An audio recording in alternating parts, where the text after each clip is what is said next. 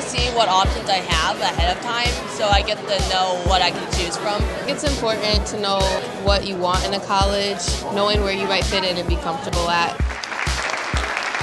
Our point here and our purpose here is to say that we will invest.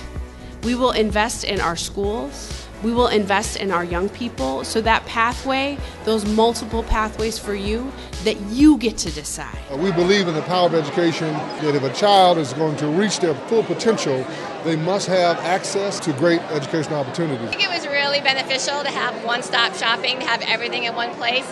We came expecting to talk to a couple of colleges that we had in mind, but we ended up talking to a lot more. I think the greatest thing the Thinking College Early Fair shows for many young people who college might not be something they've thought about, that they see that an entire community is behind them in order to provide that kind of experience. And you can tell it's like a big community of people who care about you, like they're not just going to let you walk by, they'll give you information. I'm a believer the more information that you have, the greater the chance it will be that these kids will have a chance to go to school.